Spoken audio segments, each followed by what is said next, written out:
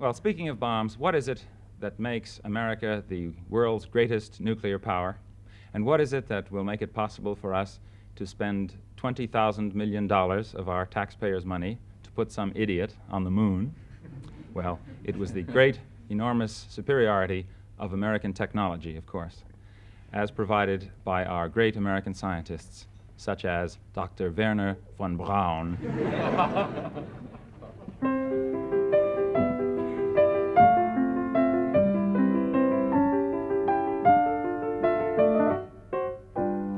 Gather round while I sing you of Wernher von Braun, a man whose allegiance is ruled by expedience.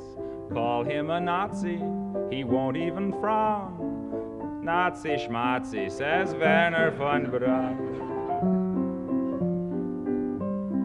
Don't say that he's hypocritical, say rather that he's apolitical.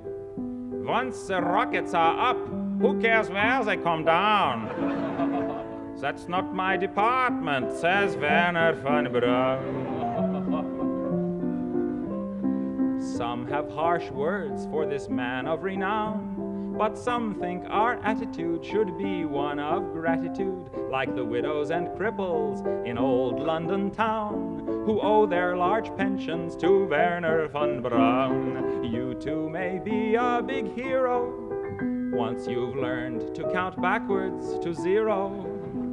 In German or English, I know how to count down. And I'm learning Chinese, says Wernher von Braun.